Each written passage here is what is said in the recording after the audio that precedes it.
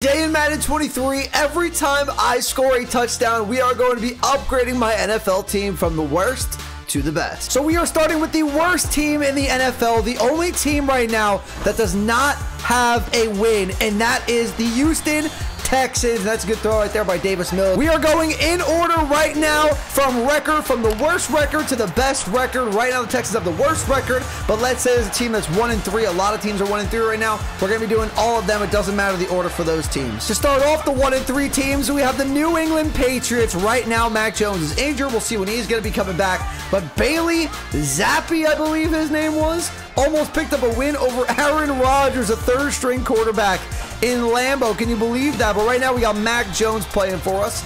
They didn't put Zappi as a starter for some reason. So for right now, we have Mac Jones. But the defense of the Patriots has played well every week for the most part. It's that offense that they need to pick up on.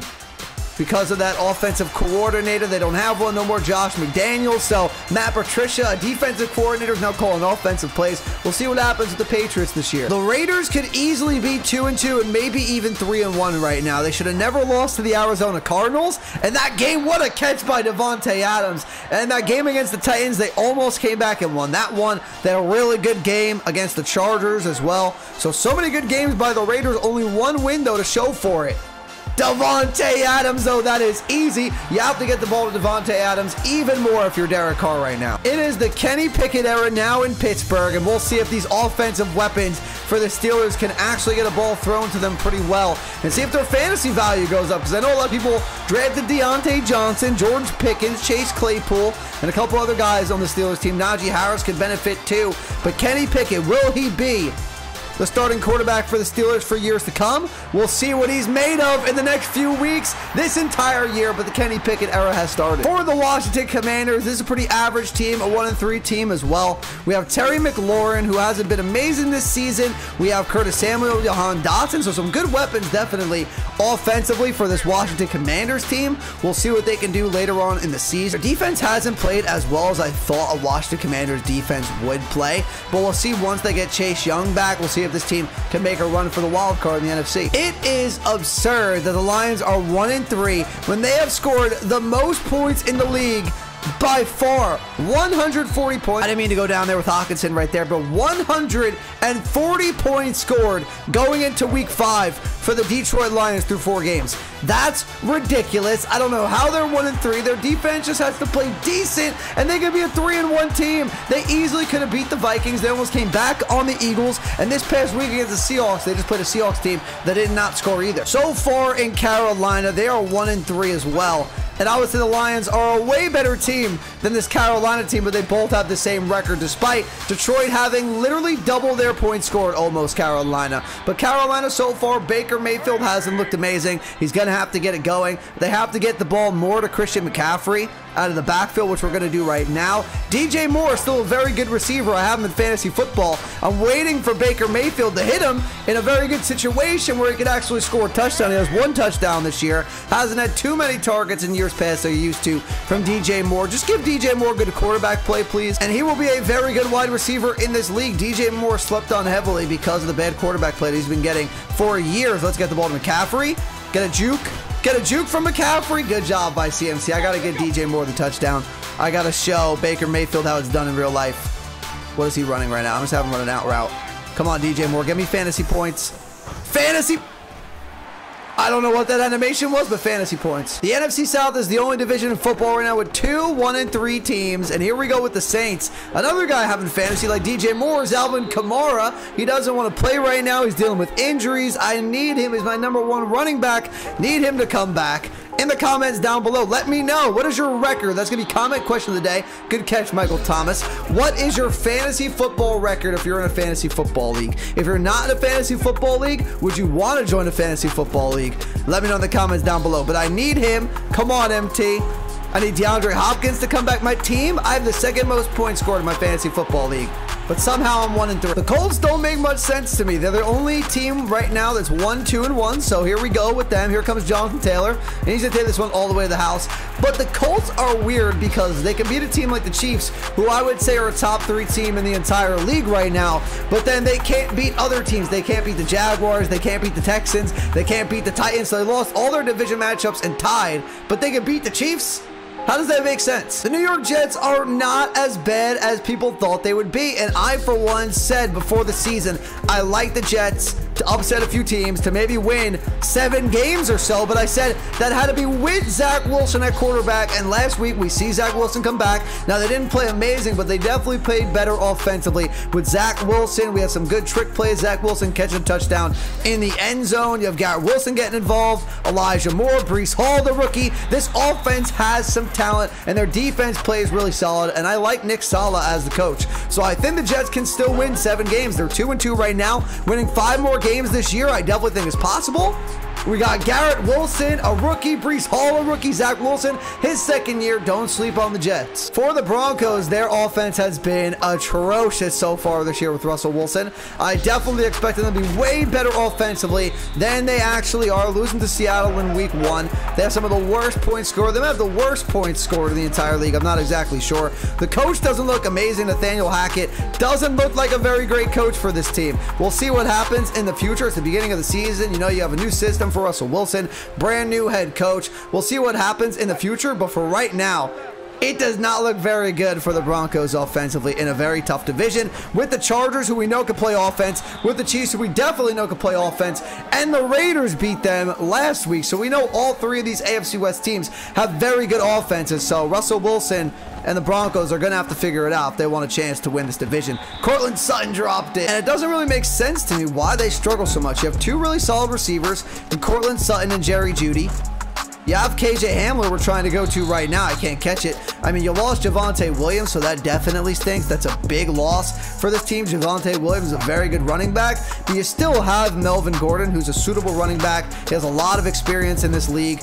They should be way better than they actually are. You have to let Russ cook, though, I think, a little bit more if you're the Denver Broncos right now. Speaking of the Chargers, here they are. Way better than the Broncos. Defensively, offensively. Definitely see the AFC West coming down to 2 teams, and that is the Chargers and the Chiefs. The Chargers could be 3-1 if they were able to beat the Chiefs in that Thursday night game. Justin Herbert didn't get injured, but they looked amazing last Sunday against Houston. Real quick, everyone, before we get back into the video, if you're enjoying the content you are seeing, make sure to subscribe. Only 6% of the people watching this video right now are actually subscribed to the channel, but let's get back into the video. The Ravens look good, but they just can't finish games. They could be 4-0 if they finish that game against the Bills, and they finish that game against the Dolphins. Lamar Jackson, though. What a juke by Lamar. We're going to see you later. Thank you, arcade mode.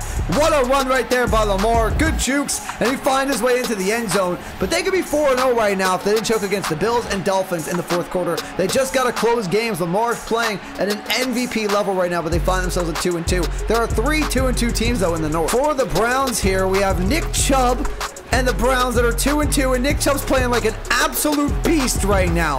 Best running back in fantasy, best running back in football. The man is just a walking 100 yards rushing every single game. They're looking to get Myles Garrett back. I'm not sure when he's coming back after that car accident that he got into, sadly. But Nick Chubb, man, this guy is so good. Putting the team on his back. They probably should have beat the Falcons too. But I think they're just having a little bit of a Super Bowl hangover. They didn't win, but they were in the Super Bowl. They look solid, though. Their offense is starting to pick it up. They got to get Jamar Chase a little bit more involved, but they beat an undefeated Dolphins team on Thursday Night Football last week, so they're definitely going to be improving. Can we run this in with Joe Burrow? Joe Burrow in the snow, dive for it at the 1. Wow, what an effort right there by Joe Burrow. I thought I just got in. I thought I crossed the goal line, but this time, Mixon will get it done. I told you also, like the Jets, don't sleep on the Jaguars right now. They are looking very, very good. Their offense is looking amazing. Trevor Lawrence having a great second season. Additions of Christian Kirk is looking good. James Robinson somehow coming off a torn Achilles is looking very good as well. To have him in fantasy, he's been a great option. Picked him up in like the 12th round. So James Robinson, ETN as well in the backfield, a really good 1-2 combo. Kirk's been playing amazing, like I said. But Trevor Lawrence, man, and Doug Peterson as the coach right now is coaching this team up very, very well. As I throw that one to Kirk, and it's not going to be completed. Let's throw, I don't even know. I'm just going off coach suggestions for this video. Normally when if I play online, I'm not using coach suggestions. But for these videos, when we're just talking, hanging out, and having some fun, it doesn't matter too much. Look at Christian Kirk. That's my guy, Christian Kirk, right now. What a stud. Okay, it is Tennessee Titans time. And you know what that means? It's Derrick Henry time. And Derrick Henry the last 2 weeks is starting to play like Derrick Henry's having 2 really good back-to-back games in week 3 and 4.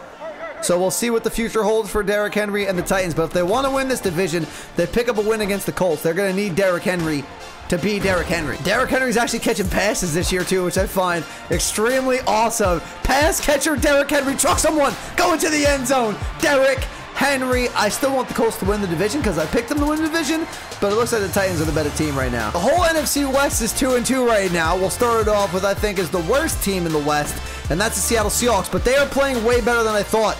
I got to give it to the Seahawks 100%. I thought the Seahawks would probably be the worst team in the entire league, but Geno Smith actually looks pretty decent. DK Metcalf still looks really good without having Russell Wilson, as we're going to have him go deep right here and go into the end zone, possibly.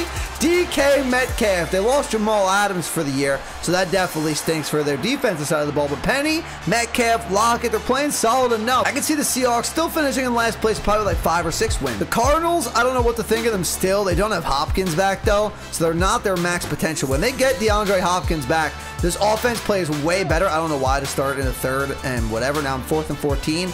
I simulated, and I guess I joined this drive late, so I had to pick up a 1st down right here.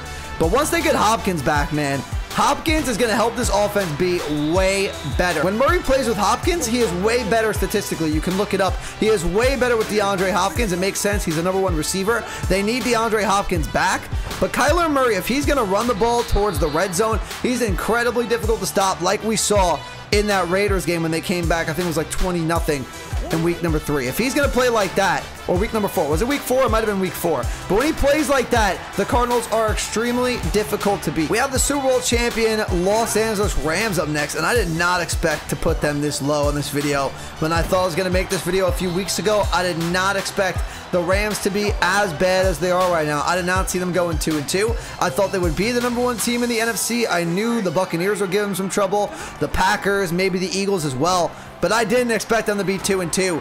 They only have one good offensive weapon, and there he is right there, Cooper Kupp. They are missing OBJ right now. When he comes back, they definitely have to sign Odell Beckham Jr. They need a #2 wide receiver option behind Cooper Kupp because right now they don't have one, and their defense isn't playing as great as it did in years past. Pretty funny that we have all 4 of the NFC West teams in a row. But right now, they're all 2-2, and they're all about playing pretty solid. None of them are playing horrible. None of them are playing amazing. I would say the 49ers are the best, though. That's why I saved them for the end here. They have the best defense, that's for sure. Nick Bosa's going crazy. Fred Warner's doing really good. But Jimmy G, he is playing good for this 49ers team so far. They are doing what they need to do, and that's give Deebo Samuel the ball right off the line of scrimmage and just let him run with it. You saw that 57-yard touchdown against the Rams. That's what they need to do. They need to run the ball a lot and then work out of the play action. That is textbook 49ers football. And they don't even have Trent Williams right now. I'm not sure exactly when he's going to come back. I thought he was taken off the roster from Madden 23, but it looks like he's still here right now. Get the ball to Deebo. Get the ball to Deebo. And that's what the 49ers need to do. That's what they're doing. They're 2-2, but I can see them being way better by the end of the season. The Falcons remind me a little bit of the Lions. They have a little bit of a better record. They're 2-2, but the Lions and the Falcons, they're always in every single game. It always comes down to the wire. I don't want to score just yet. I want to get this ball to Kyle Pitts or Drake London, but they always come down to the wire. All their games are close right now. They're playing with a lot of heart. They're playing really, really solid offensively. They just can't finish games. The Falcons could beat 3-1 if they beat the Saints in week 1. They didn't choke that game. They could have possibly came back against the Rams because the Rams aren't looking great this year, which we just talked about. The Falcons honestly could be 4-0, and they beat a good Browns team. They don't have Deshaun Watson, but the Falcons are underrated in my opinion. But the weapons for Tampa Bay are finally starting to come back. Chris Godwin's back finally. Hopefully he stays healthy. Julio Jones has been banged up a lot. Hopefully he gets back on the field. You have Fournette, who hasn't been great yet this season. Tom Brady hasn't been his best self, but I definitely think better weeks are coming for the Tampa Bay Buccaneers. We now find ourselves in the snow at Soldier Field, and if you would have told me at the beginning of the year that the Bears were somehow 2-2, I wouldn't have believed you because I thought by far they'd be the worst team in the league. I thought they'd easily be the worst team in the NFL for the 2022 season. They cannot pass the ball well at all. They have to get better weapons for Justin Fields, a little bit more protection as well. But shout out to the defense of the Bears for keeping them in all these games and allowing them to somehow win 2 games, because I never would have thought in the first 4 games of the season you would see the Bears at 2-2. But here they are, and that's all that matters. All that matters, it doesn't matter how you win, you just got to win the game. I would like to see them get Darnell Mooney a little more involved, though. Definitely will say that. Darnell Mooney, I really like him. We're going to get Cole Kmet too. They should get more involved too, the tight end. They have some weapons on offense like Montgomery. He's a little banged up right now. But Mooney and Kmet that can actually catch the ball, I like those guys. For the Dolphins, they are 3-1 right now. They could possibly be 4-0 if they were able to keep Tua on the field. But sadly, he has a lot of injuries going on. He definitely has a concussion right now. We don't know when Tua Tagovailoa is actually going to be back for the Dolphins. So they might lose a few games here. They're going to have Teddy Bridgewater, though, who's not a bad quarterback by any means. They can still win games with Teddy Bridgewater, but they definitely want to see Tua back on the field. But his health definitely comes first. The team has to think about that, so we'll see when Tua comes back. The Bills are easily one of the best teams in the league. They're still my pick to go to the Super Bowl in the AFC, I'm thinking. They still have the offensive pieces, Diggs, Josh Allen. They probably have the best quarterback in the conference in Josh Allen. Mahomes right behind him, though, but it is very close. I like Josh Allen, Diggs, Gabriel Davis. They can use a better run game, though. They always could use a better run game, but the Chiefs don't run the ball very good either, so it really is passing attack versus passing attack when it comes to the Buffalo Bills. What I will say about the Bills, though, is that they don't have Micah Hyde for the entire season, and that definitely is going to hurt this team a lot down the stretch, especially when you get into the playoffs. But it's still early on in the season. We'll see what happens, but not having Micah Hyde really going to hurt. At least they have Von Miller this year. They did still make additions to this defense where they still can play good. As long as their defensive line can get to the quarterback, doesn't matter who they have in the secondary, that can make some plays. As we get into the Chiefs right here, we'll talk about them in just a second. I just want to say once again, all these teams that we're doing, when they have the same record, we're going to be doing all of them. Doesn't really matter the order we do them. So we have all these 3-1 teams. Just because I have the Chiefs here doesn't mean I think they're better necessarily than the Bills or the Dolphins. Same for the 2-2, the 1-3 teams, the 0-4 teams, whatever there are in the league. And we're also recording this before Thursday night of week 5. So we have Broncos and Colts week 5. I don't know the records right now. I don't know who's going to win those games. So we're just doing this through 4 weeks of the season. But we have Marquez Valdez-Scantling getting open right there on that streak route. And Patrick Mahomes delivers a perfect ball right there for the 3-1 Kansas City Chiefs, who are definitely a powerhouse in the AFC. But the real reason why we're winning games is because of one guy on offense, and that's Saquon Barkley. Saquon Barkley is playing like prime rookie year, sophomore year Saquon Barkley right now. He is a stud on offense, and nobody's stopping him right now.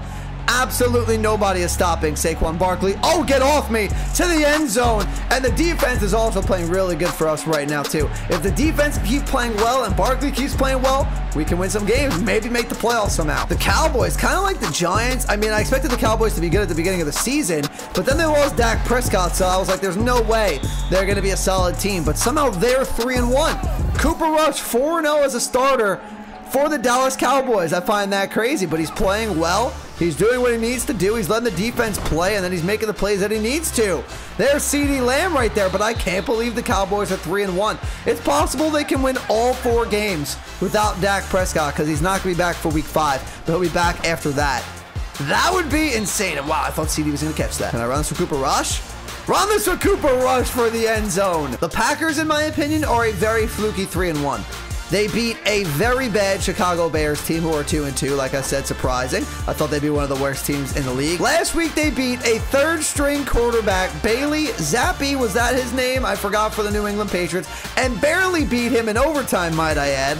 So that wasn't very good. And then they beat the Tampa Bay Buccaneers, which you would think is a very good win. But they had no Evans. They had no Godwin. They had no Rob Gronkowski, obviously. No Julio Jones. Their best receiver was Russell Gage, who's a solid wide receiver, but he's not Evans, Godwin, Gronk, all those great weapons. Julio Jones, he's not those guys. But now it's time to gritty. We always score with Justin Jefferson, and this is going to be no different. This is going to be no different. Oh, Justin Jefferson goes up for it, but can't quite make the grab. Let's see if we can hit him over the middle, possibly, and then take this in for the touchdown. And I have Jefferson on my fantasy team, so we had a great week 4 for me. Hopefully that trend continues. I need fantasy points. I need to see gritties from Justin Jefferson. It's super exciting, though, when you have a fantasy wide receiver that's one of the stud wide receivers in the league. Fantasy football is a lot more exciting when you know he can drop 30 points on any given Sunday.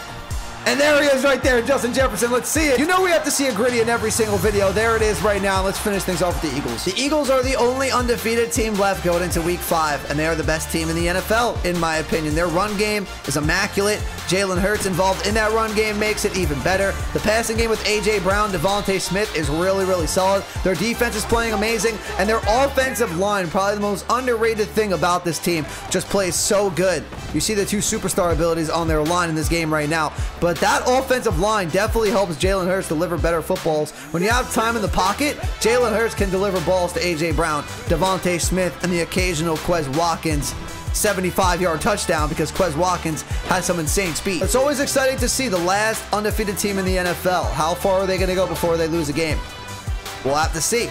We'll see when the Eagles finally lose a game, but there's a touchdown for Quez Watkins, the best team in the NFL, the Eagles. That's going to do it for the video, everyone. If you enjoyed it, do me a favor, hit the like button, hit that subscribe button if you're new. In the comments down below, let me know what challenge, what video do you want to see next. Peace.